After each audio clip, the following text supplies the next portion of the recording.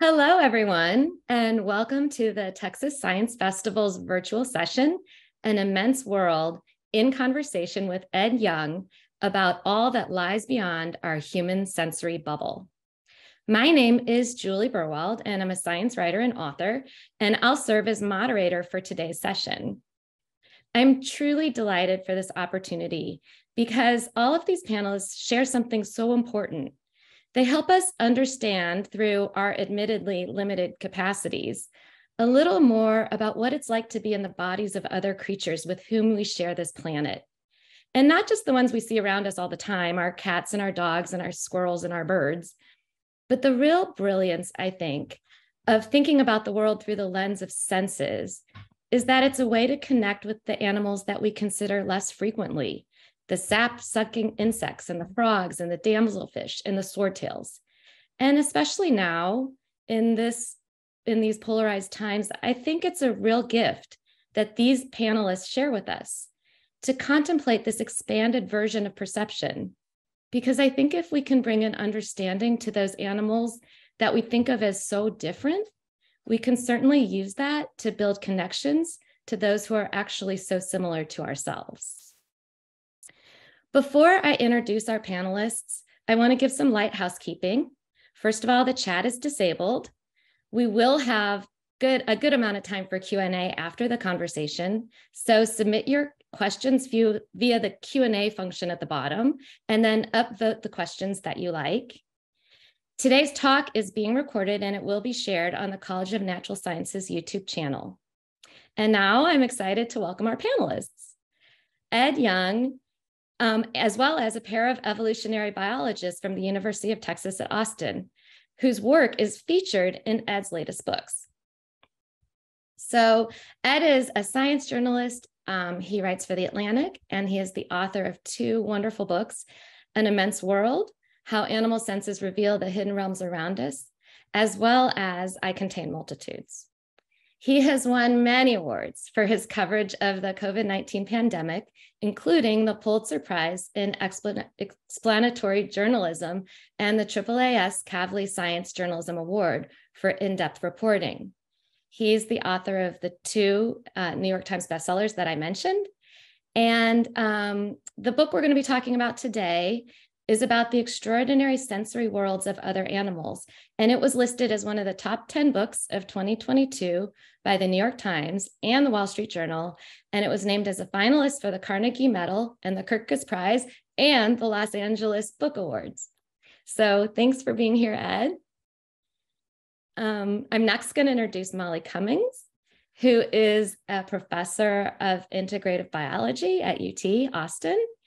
She uses fish as model organisms to investigate basic mechanisms underlying biological processes, ranging from camouflage to brain pathways involved in navigating complex social interactions. She is also a gin entrepreneur, the founder, and also wild juniper forager for the Wild June and Checkerbark gins, which I can attest are absolutely delicious. And we have Mike Ryan, who is also a professor of integrative biology at the University of Texas at Austin. He is the Clark Hubbs Regents Professor in Zoology, a senior research associate at the Smithsonian Tropical Research Institute in Panama. He researches sexual selection, mate choice, and animal communication, including in frogs. And he is the author of A Taste for the Beautiful. And he is also a fellow of the American Academy of Arts and Sciences, the American Association for the Advancement of Science, and the Guggenheim Foundation. So I'm just really excited to listen to your conversation. I'm going to pop out of here, let you guys talk for a while, and I think Mike's going to kick it off. Thanks, Julie. Thanks, Julie. So we're all excited to do this, and just let me start off, Ed, by saying what a joy it was to read that book in so many ways. And honestly, I was surprised that I learned so much from this book, frankly. It was just filled with interesting facts, but also narrated in such a charming way. So you open the book by introducing this concept that not even all biologists are familiar with, this idea of the Umwelt. So can you just give us an idea of what this is, what the Umwelt means? Sure, and I'm glad we're starting here because this is really the underpinning concept for the entire book. So the word Umwelt was popularized in this context by a German zoologist named Jakob von Uexküll in the early 20th century. And the word itself is simply German for environment. But von Uexküll wasn't just using it to refer to the physical environment. So my Umwelt is not the lamp behind me, it's not the desk that I'm touching right now. The Umwelt is the sensory bubble in which we are all trapped. It is the specific cocktails of sights and sounds and textures and other stimuli that we can perceive, but that other creatures might not be able to. And the Uexküll's core realization was that each animal has its own unique sensory bubble, its own Umwelt, its own sliver of reality that it can sense, and that sliver is going to be radically different from the other species or perhaps even the other individuals around it. So, for example, if there was a rattlesnake in this room, it could sense the infrared radiation being given off by my hot body, something that I can't sense myself. A robin in this room would be able to detect the Earth's magnetic field and use that to navigate on its long migrations. Again, something that I cannot sense. But for example, I can see colors that my dog, his name is Typo, he's a corgi, does not perceive. So each creature is limited in some ways, each creature is liberated in others, and we're all different. It feels as if our perception of the world is complete. I'm sitting here, I'm not feeling like holes in my awareness, but that sense of completeness is an illusion, and it's one that each creature shares. And I think that this idea of the Umwelt, of this sensory bubble, is truly one of the most profound and beautiful in biology. It shows that it's a very leveling force, and Uexküll intended it in that way. He saw it as a way of showing that every creature has limitations, and even humans, for our vaunted intelligence and our technological capacities and all of that, we are still missing a huge amount of what is in our everyday reality. Including things that a lot of other creatures around us, dogs, birds, insects, are indeed sensing. Absolutely. And I would just like to, before we get into further questions, start with a little praise. Oh, thank you. Similar to Mike, I was blown away with how much I learned in your book. It was truly amazing. And I'd just like to say, you might have to rename for the second edition of your book. Instead of, you would have a second book and it might be, I Contain Multiple Awards. Thank you. Because Perfect. It's deserving.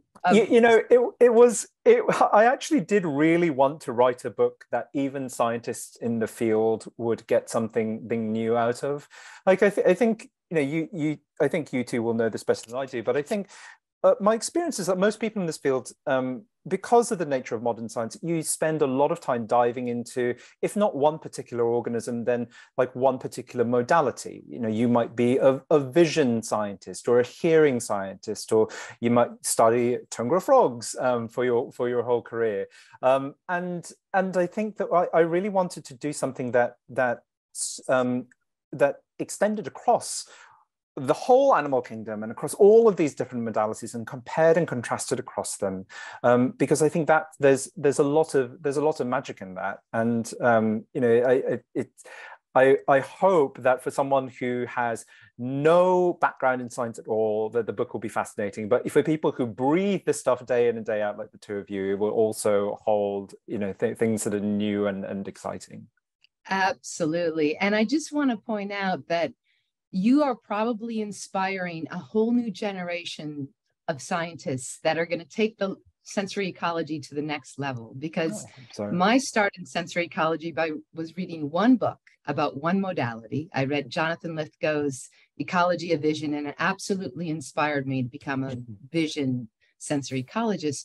Meanwhile, you introduce us with an elephant in the room, and then you take us through chapters where an entire Noah's Ark filled of animals describe this elephant in beautiful ways.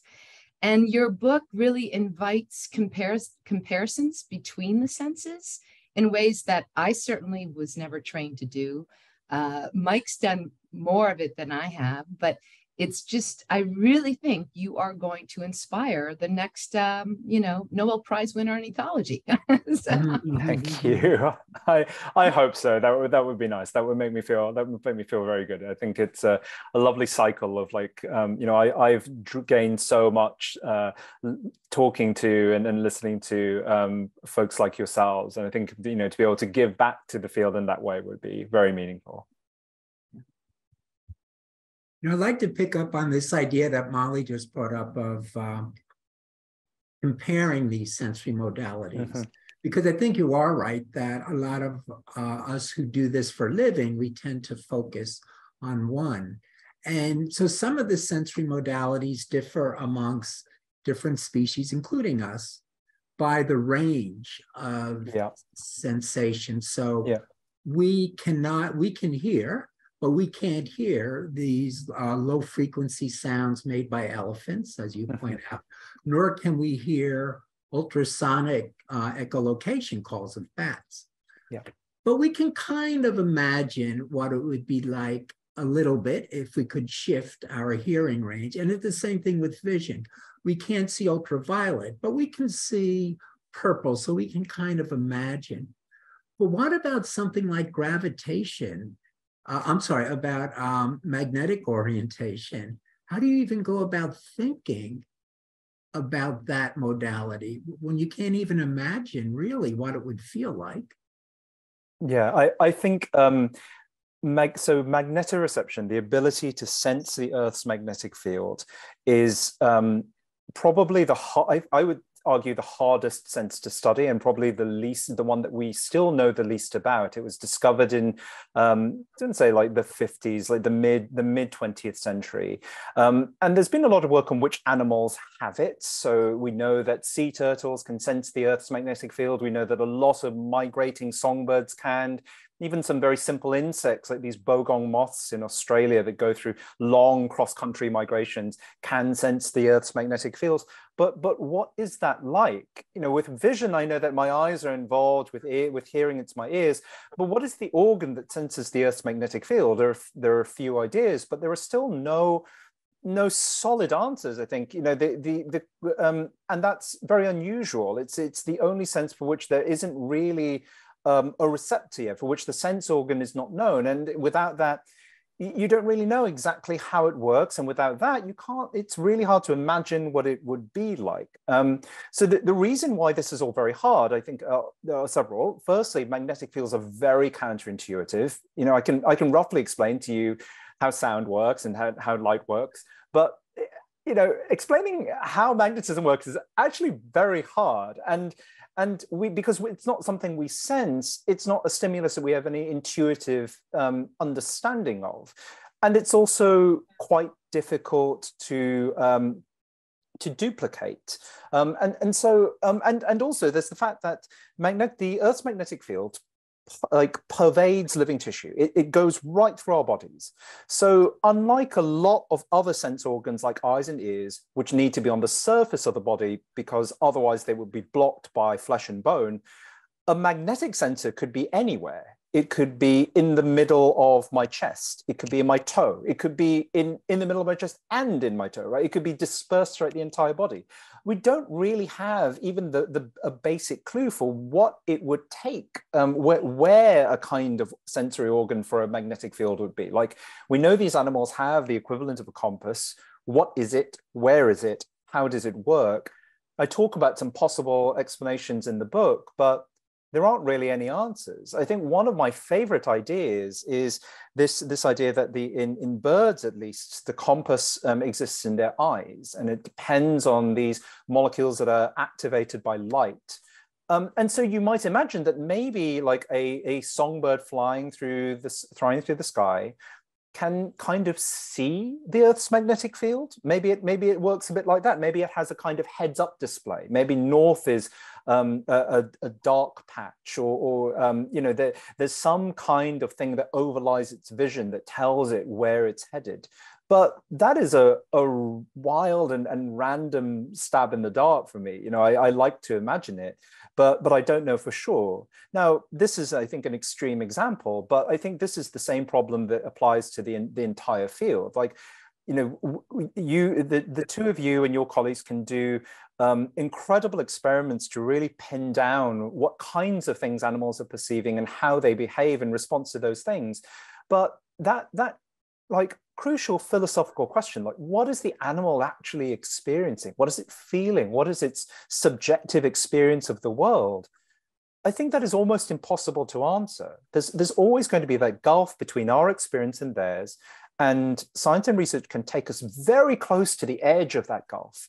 But to cross it, I think that we always need feats of what Alexandra Horowitz calls informed imaginative leaps. That's taking everything you know and just kind of speculating wildly about what these creatures are going through. And I think that's another reason I love it. It's sort of blending the hard empiricism that science is rooted for, is known for, with, I think, a lot of the creativity and imagination that we don't talk about so much in academia, but that every good scientist is really just tapping into all the time. Would you two agree with that? Yeah, absolutely. Yeah. In fact, I'd love to, your chapter on electrical signals inspired me to make lots of speculative leaps that I'd love your thoughts on. So I had no idea that insects were picking up on the electrical charges of flowers. That's just mind-blowing. Right. And it made me wonder, I mean, both Mike and I work on signal evolution. Yeah. And you bring up this very provocative idea that perhaps flowers are potentially creating electrical deceitful signals to bees to get them to come visit. Well, I'm also curious, does sexual selection exploit this particular sensory realm? Do males produce electrical gradients that females are evaluating them on? Or do they produce deceitful gradients to get females to visit them, or vice versa? I just feel this is incredibly new and exciting realm. And it certainly puts we big lumbering primates in our humble place, because we have no way to detect these really minute gradients. And it was just so exciting. So, yeah. And I agree. It's so exciting. And, that whole area of insects and arthropods and land-based mammals being able to detect the electric fields of things like flowers is new, right? I think I remember writing about one of the first discoveries on this about a decade ago. I want to say like 2030, like roughly 10 years ago.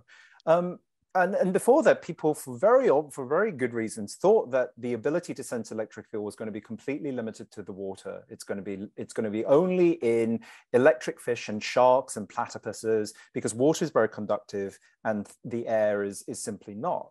But now it does seem as if bees can sense the electric fields that go around flowers. They can tell the difference between different shapes of electric fields. If they land on a flower, they're going to change the electric field. So a bee might be able to tell whether a flower has been recently visited by another bee based on those fields. So as you say, yeah, it opens up this whole world of questions, of signaling, of communication, of deceit and honesty. And it's that I love that. We can obviously see flowers. We look at flowers, we find them beautiful. The colors are interesting. We might be able to smell them. But the idea that, with something as familiar and as lovely to us as a flower, that there's this whole other aspect of signaling that we might have missed all this time and can barely even begin to speculate about. That's incredible to me. And I think this whole area of electroreception, of sensing electric fields, has a lot of qualities like that. You know, electric fish, there are a lot of electric fish, especially in Africa and South America, that produce their own electric fields and that can sense the electric fields of themselves and of other electric fish, and sometimes of other living things too. They use this sense to navigate in the world around them. You know, Mike talked about range. This is a little bit like if you extended the sense of touch on your skin about like an inch out from you. You know, you could feel as you move past an object, and you could tell like whether that object was, say, a living thing like this plant that I'm now touching, or inanimate like the pot below it.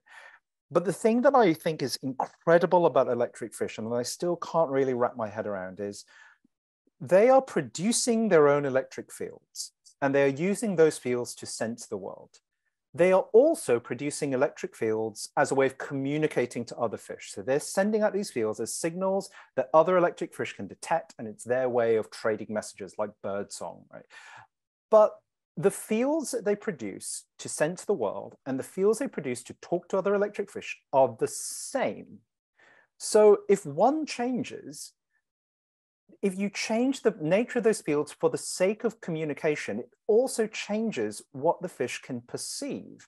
Like a really simple example of this is when some electric fish fight, they have a submission signal that when one loses, it will just stop producing electric fields as a kind of, you know, white flag.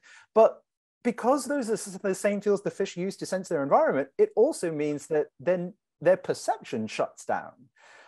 So this world in which perception and communication are not separate things, but are actually deeply intertwined, and you can't change one without the other, is wild to me. I think you could just spend happy days just thinking about what the implications of that are for the lives of these animals, let alone like the big scale evolutionary consequences of that. And that's one of the things I love about this field, this topic. Like every little thing just opens up this vast array of thoughts, questions, speculations.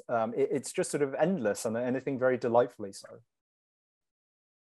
Well, one of the things that you talk about in the book is when animals are plugging into different sensory modalities simultaneously. So for instance, the infrared detectors in a rattlesnake map fairly well onto the visual field. So one modality seems to enhance the function of the other modality.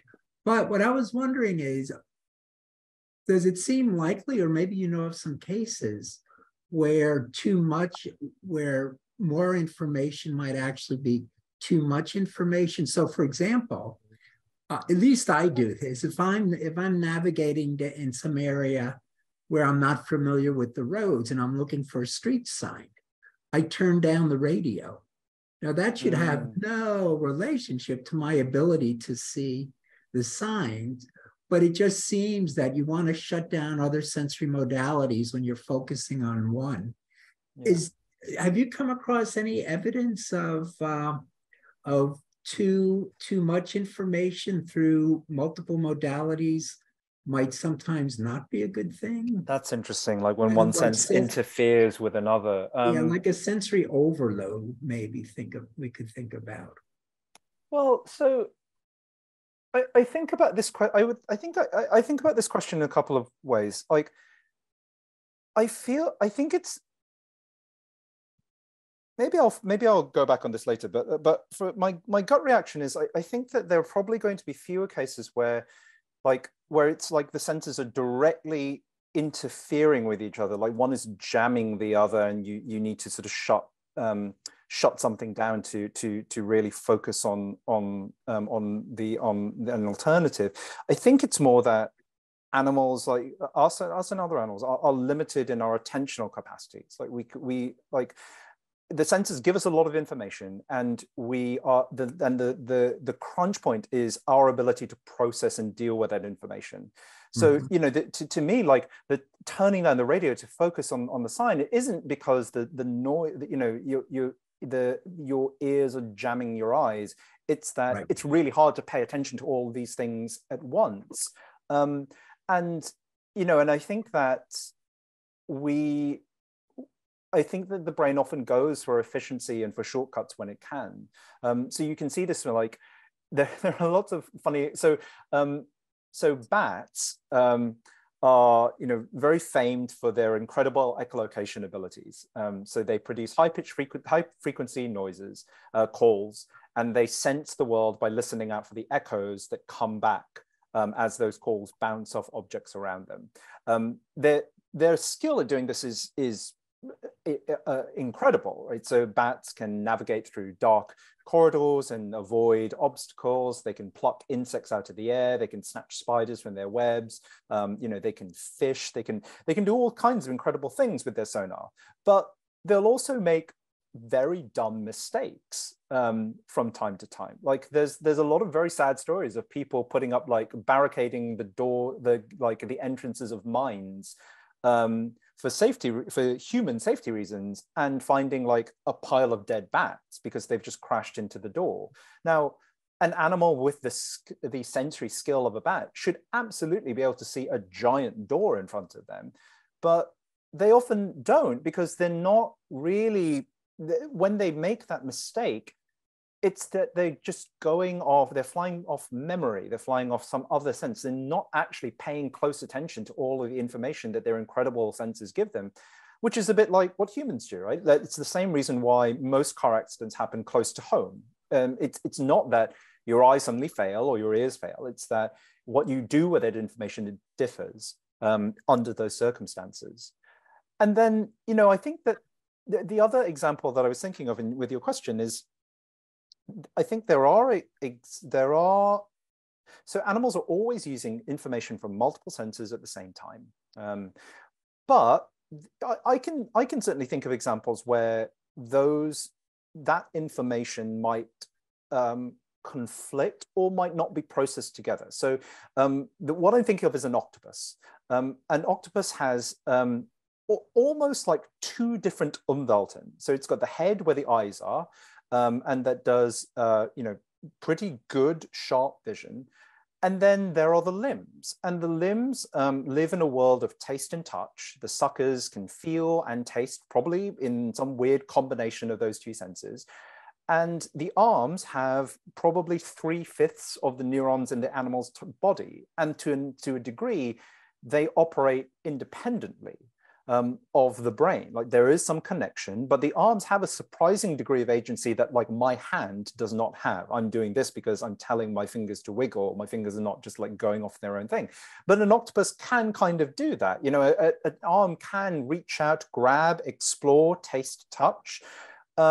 And meanwhile, the head and maybe other parts of the octopus are doing something else. So here you have an animal with a very distributed nervous system, where I think it is possible for like one sensory stream to be conveying information that doesn't affect this other, like this completely different body part, which is relying on a very different set of senses over here. And, you know, again, that I think very much taxes the imagination. I think, you know, there's the classic essay of What Is It Like to Be a Bat by Thomas Nagel. I think it's very hard. What is it like to be an octopus is it's considerably harder, I think. You did a great job describing what it's like to be an octopus in the chapter. I thought it was extremely well done and made me think about all sorts of things.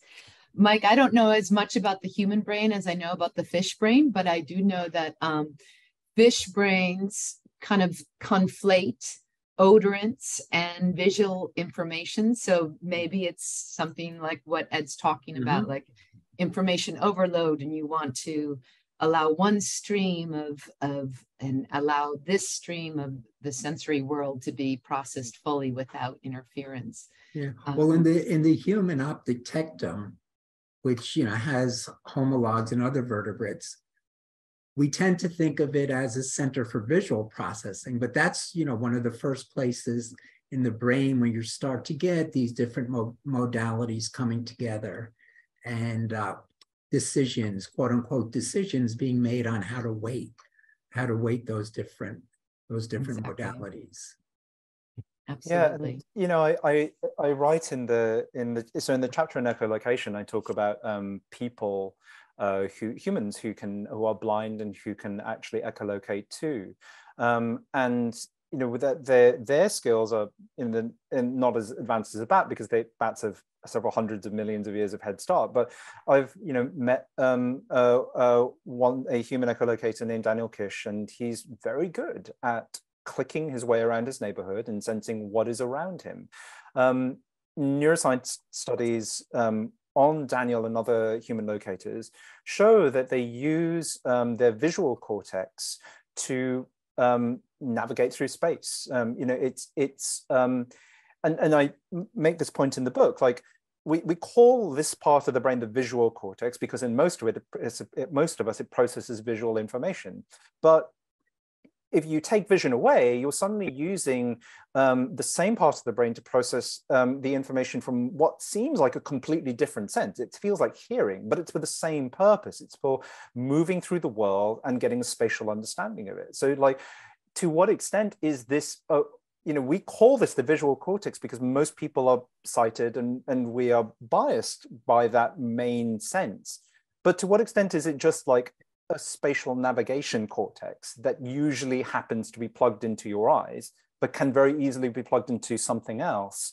I think one of the things I loved talking about and writing about with this book are the ways in which our senses distract us or mislead us in thinking about our bodies, other animals, what other animals are experiencing, or all of it. It's a weird form of anthropomorphism that I think we rarely think about, but is actually quite foundational to the way we think about the world.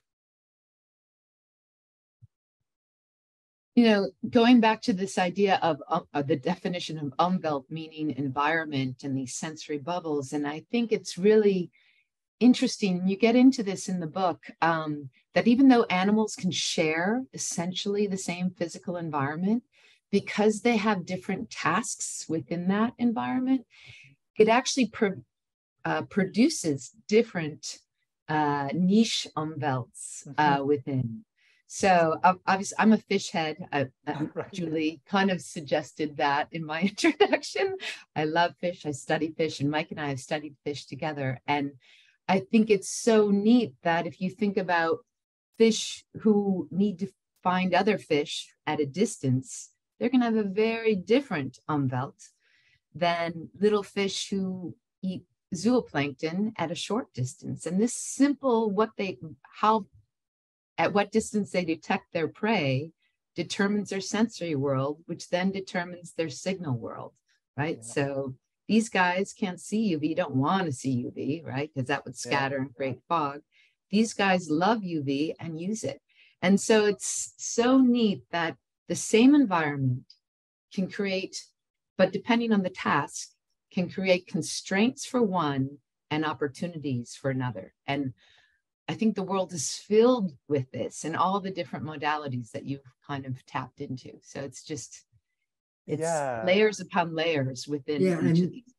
Molly makes a really good historical point there, because when we think of the ecological niche, like Molly said, we think of the places where animals live. And when we're talking about the Umwelt, as you pointed out, we're talking about sensory areas in which animals reside. The idea of the niche was suggested by this guy Grinnell just about the same time that von Uxel suggested this idea of the Umwelt. And they're so complementary, but they've been in different branches of science for so long. So sensory biologists who were mainly neurobiologists were not thinking as much about how these sensory capabilities enhance the animal's ability to survive and reproduce. And that's really one of the things I think that your book does so well. You're not just talking about a visual system, how an animal sees, an auditory system, how an animal hears, but you're really bringing that out into the ecological realm, into the real world, and showing how important they are for the animal's ability to survive, with just wonderful, wonderful examples of how these sensory modes just plug right into the different niches of these different animals. Yeah, I thank you. I agree, and I think that the idea that there is not just one world out there, that it's partitioned into all these little tiny spaces, tiny opportunities that animals take up is crucial, and that the idea that like the senses are tailored to an animal's needs, like over what range does it need to sense, like what kinds of signals are most useful to it, what does it care about predators or shelter or communication, like all of these things influence the way it perceives the world, and is probably one of the reasons why there are umwelts in the first place, that nothing needs to sense everything, so nothing does. And evolution is great at tailoring the senses to the animal's needs. And my favorite example of this, of the niche thing, which is not about fish, sorry, Molly, but it is marine. So, that's okay. So in the deep ocean, there are a lot of creatures that either like go all in on vision. So even though there's very little light, they have very big eyes that are great at collecting the little light there is, or bioluminescence, like naturally, biologically produced light, or that they'll go in on a completely different set of senses and abandon vision altogether. And then there's the giant squid, which have the largest eyes in the animal kingdom. They have eyes that can grow up to the size of soccer balls. So they're huge things. And what's incredible about the giant squid is not just that their eyes are really big, but that their eyes are just so much bigger than the next biggest eyes. So after the giant squid, the next biggest eye is a swordfish eye, which is also very big, but could fit inside the pupil of a giant squid's eye. So the question is not just why the giant squid has such a massive eye, but why does it need an eye that is so ridiculously massive compared to everything else? And the answer, according to a bunch of vision scientists who've done a bunch of simulations about the kinds of things that a giant squid might like to see, is that an eye that big is really only excelling at seeing one kind of stimulus, which is like kind of a star field of light, like small points of light spread over a large area. And that's exactly the kind of thing that a sperm whale, which is the major predator of a giant squid, might produce as it's charging, because the deep ocean is full of bioluminescent, glowing small things, and a large object moving through that creates little flashes. So a human submersible does this when it goes down into the deep. You can sometimes, like, deep sea explorers will talk about like seeing little like starbursts on the underside of their sub. Is exactly what a whale would do as it swims through the deep. And that seems to be what giant squid have evolved to see.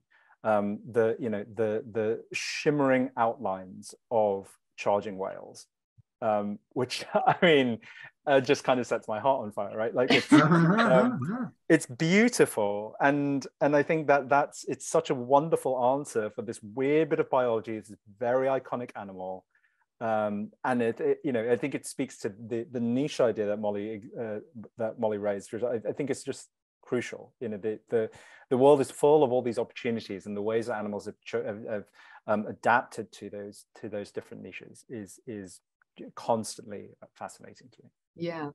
Well, I think, speaking of opportunities, can I just ask one kind of irrelevant question before we go? Sure. Yeah. And okay.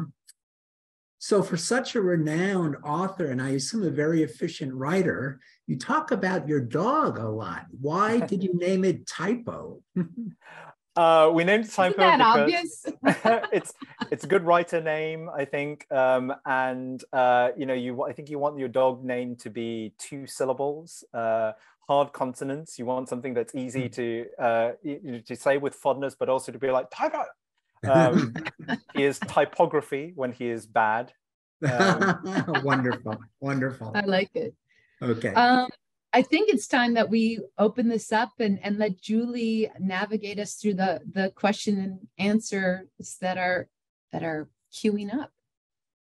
Oh my gosh, you guys, this is the most fascinating conversation. I loved listening to it. And I love like both the broadness and the narrowness of it. And clearly everybody who's listening has really enjoyed it too, because we have great questions for you.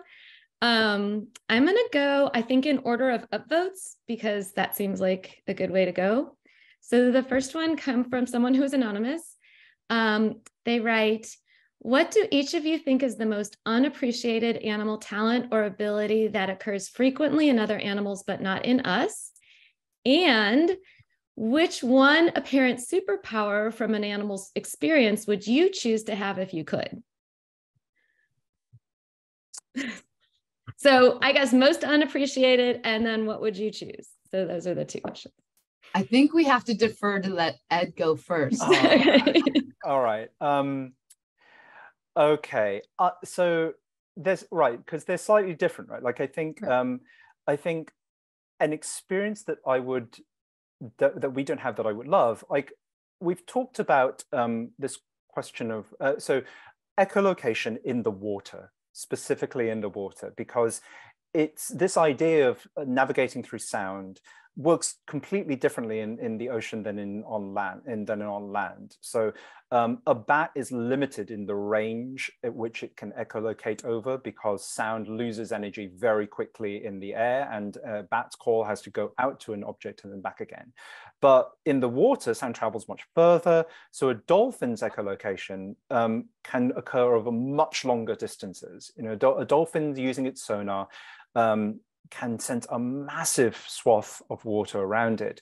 But it also, because water reflects, the sound reflects more when it encounters a change in density, and because most flesh has the same kind of density as water, a dolphin sonar basically acts as a medical scanner. So it will not only perceive, like, say, the physical outline of a diver, but also like their skeleton, their lungs. A dolphin echolocating on a human will probably sense things like a fetus if the person was pregnant.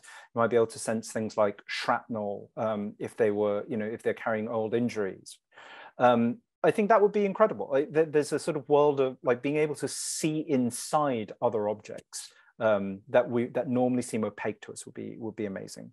And then I think unappreciated, I might steal what may be Molly's answer, but I think ultraviolet light is a thing that is everywhere, and that most animals that can see UV. And that is something that almost all humans do not do. And it means that there's this huge swath of signals out there that we are not privy to, but that have profoundly influenced the behavior and the evolution of a lot of the creatures around us.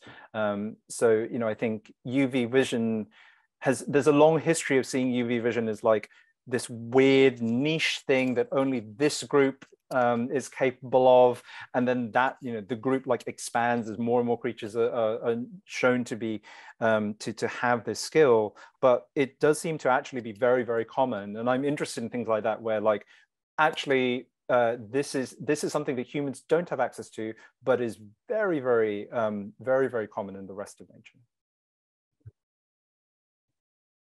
Go ahead, Mike. I think underappreciated, this is just seconding what Ed said earlier, I think is magnetic perception, because it's not an extension of a sense that we have, so we can kind of guess. I just think it's totally underappreciated because we have so little idea as to what it is. And a sense that I would like to have cautiously would be the olfactory senses of a dog.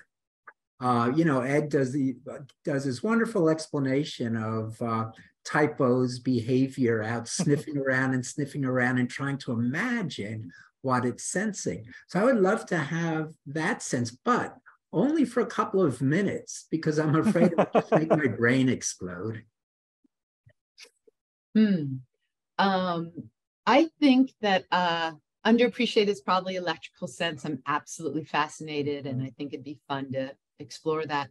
more. But in terms of what I would like, I'm going to stay humanly biased towards vision, and I would add polarized light, because it's something that a lot of invertebrates see. Actually, a lot of vertebrates can see it, but we don't understand why. And there's lots of controversy about how they might be able to see it. And I've studied a number of fish who can, and I'd love to see what they could see. So that's what I would add to my visual umwelt. So. It's so fun to think about. It takes you into really cool worlds. Okay, with similar number of upvotes, we have a question from Karen Jackson, and this is about the electrical sensing in plants, the plants' electrical fields.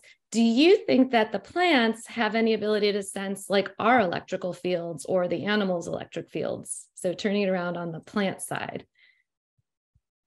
That's a really good question. Yeah. So I don't know the answer to that. I think not to my knowledge, with a huge caveat that may just be because I don't know, rather because the answer is no. But I think there is some really interesting work in increasingly so of like what plants can actually sense. And this is, I think, a very rich field, and does require you to flex your imagination in new ways. It makes you ask questions like what counts as sensing, and how do you think about how think something like perception might operate in an organism is completely different to us as a plant. Like it can be already hard to do the same exercise for something like a scallop, like a kind of animal that a lot of people wouldn't even think of as being an animal. But I think when you get into plant territory, it becomes even more complicated. I mean, I wrote about a couple of papers that came out I don't know, like 5 years ago. It's pandemic time now, so maybe it's 10. But both of them were arguing that plants can hear, that they can perceive and react to sound in important ways. And this is sort of a field that I think has been very controversial. There's a lot of pseudoscience and quackery around playing classical music to your plants to make them grow faster. But these folks did some really interesting experiments showing that plants can respond to sound, and that in fact in some cases flowers are sort of acting as an ear, that they are acting as the equivalent of a sense organ. So yeah, this is not something that I know that my expertise in this is very, very, very shallow. But I feel like there is and will be really interesting companion books to Elemental written about what sensing looks like from a plant perspective. Yeah, there are some nice. I'm sorry, Mother. Do you want to go? Oh, I was just going to say I don't know the answer to that, but I will just put this out. That Albert Einstein, who's considered, the epitome of business, firmly believed that we human beings emitted energy waves. So I'm not sure he put it along, emotional energy waves, but he thought that we emitted energy waves and that at some point we'd be able to detect them. Maybe plants are better at it. I'm just going to throw that out there. All right. Yeah, and certainly plants can sense a lot of things. As Ed was pointing out with the electrical fields, they're very sensitive to vibration. So they can pick up an herbivore munching on a leaf, but they seem to have something analogous to an animal nervous system, where this results in increases of calcium, which are very important in nerve impulses that spread through our nervous system. And not only does this spread through different parts of the leaf, once it spreads to these parts of the leaf, it results in that part of the leaf mobilizing poisons, toxins that'll ward off the herbivores. And there's lots of other examples where they seem to be, in a sense, providing information about attacks of herbivores that other plants nearby can sense, and then they start to mobilize their defenses. So yeah, I think I think there's still a lot to learn about how plants are sensing the world. Yeah, I'm gonna there's a very high upvoted question, but I'm going to skip to another one just because I think it follows really well onto this question. Catherine Ramey wrote, the idea of sensory overload that, Mike, you kind of brought up, is really compelling. Do you think that animals or plants could use sensory overload to confuse or distract their predators? And I, as you're talking about, like, plants changing their chemical composition to get rid of predators, like, what about this idea of like sensory overload? It's really interesting. Well, certainly in the marine world, a lot of animals use one modality to kind of disrupt the predator while they're zooming away, which would be detected by a different modality. I'm thinking of squid ink or something along those lines. You put a cloud, and that often has an olfactory component to it as well.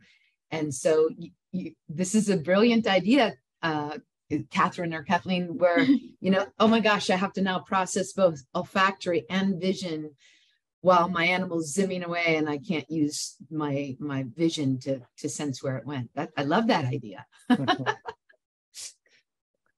Yeah, and there are some really cool examples in other sensory worlds outside of vision too, bats and moths have been engaged in this very long evolutionary arms race.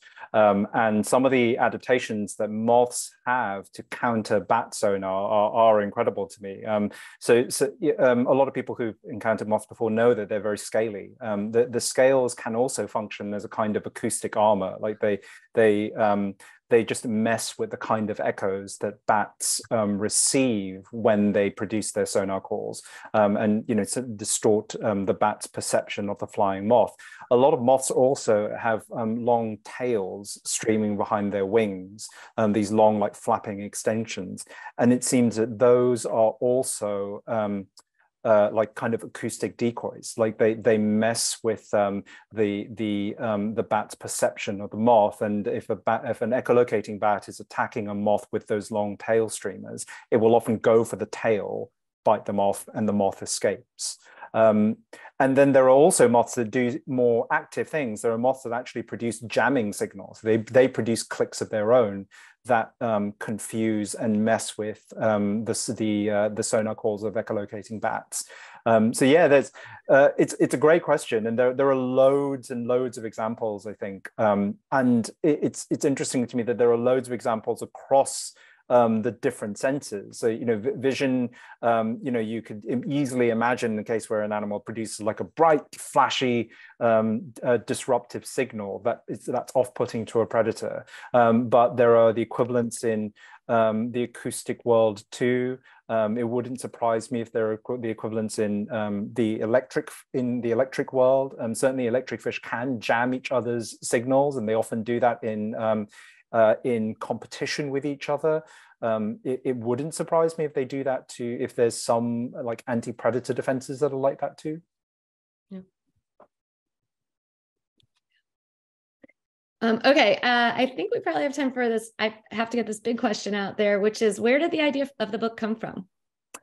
Oh, okay. So this is a great story, and these are actually two great people to be on this answer. So the idea from the book comes from my wife. Her name is Liz Neely, and she currently works in science communication. She has her own consultancy called Liminal Creations, where she works with scientists on how to talk about their work, how to engage with the media, how to be happier, more ethical members of our society.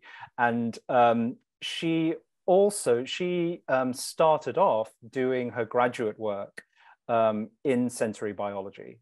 So she worked on the color vision system, the color vision of coral reef fish with Gil Rosenthal, who I'm sure both of you know, right? And she remembers meeting both of you too. So we were sitting in a cafe in London in like late 2018, and I was going through what is very typical for me in the winter, which is like a period of like morose self-flagellation, where I talk about where I think that my career has peaked and that I have no good ideas anymore. And I knew I really wanted to write a second book, but I didn't know what I wanted to write about. And did people even need a book about cool animal biology anymore? And Liz told me to pull my socks up, and that the senses of animals would be a really good and largely unexplored area to write a book about. And she, as always, was completely right. And so the idea for the book was her gift to me, and I think of the book as my gift to her. Oh, I love that origin story. Nice. That's beautiful. And I couldn't help but notice that you wrote to Liz, who sees me. As I did, yeah. It's it is a hell of a move to write an entire book as a kind of anniversary present to your wife, but it does give you brownie points. And yeah, she loves the field so much, and she knows that, she knows both of you and your work, and she knows like Karen Walkington and Gil, and a lot of the characters who appear in the book, and we had a lot of very happy days in like throughout 2019 and throughout 2020, like throughout the pandemic, just like going on long walks and talking and thinking about the sensory worlds of other animals. That sounds like a great way to spend the pandemic. Yeah, it was. I highly recommend. Yeah, it's interesting too, because it was in this time of isolation, right? And here you are expanding your sense of connection in a way. Yeah, I think that these past years have been hard on probably most people. I've found them hard. The sense of isolation is difficult. I think, I've written about some very difficult stuff. I've written a lot of pieces about people who feel abandoned by their communities, by their society. I think it's very easy to go. I think it would be very easy to do that work and come away feeling a bit despairing about our capacity for collective empathy and solidarity. And I do sometimes, but the fact that this book, which is almost entirely about empathy, at its core, it's about curiosity, joy, wonder, and empathy above all else, about perspective, radical acts of perspective taking, that a book like that could find its audience during this time reassures me. Makes me a little more confident about our path forward, and I think it just makes me happy that that a lot of people seem to have grasped like the core conceit about the book, and that it is a book about animals for their own sake. And people seem to have responded to that really well. So yeah, it makes me happy. It feels very validating for a lot of the interests and goals I've had in my work. Well, I can't think of a better way to end the session. Thank you guys all, the panelists. This was so much fun. Such a bright way to end the week, and really inspiring. I'm grateful to have been a part of it. I want to thank all of the audience for watching and for your great questions. I also want to remind everyone that this talk will be posted on the YouTube channel for the College of Natural Sciences. And one little last thing, if you want to join us tonight at Easy Tiger at the Link at 6 o'clock, we will be having a little happy hour. And the last Texas Science Festival session is tomorrow. It's a webinar with the McDonald Observatory about preparing for the pair of solar eclipses that are happening in Texas soon. So thank you again. And I hope when you go out in the world this afternoon, you will perceive it just a little bit differently. Thank you, Julie. Mike and Molly, thank you so much. Yeah, what a total joy. Thanks. Thank you, Ed. It was a huge honor. Julie. Thank you so much. Bye.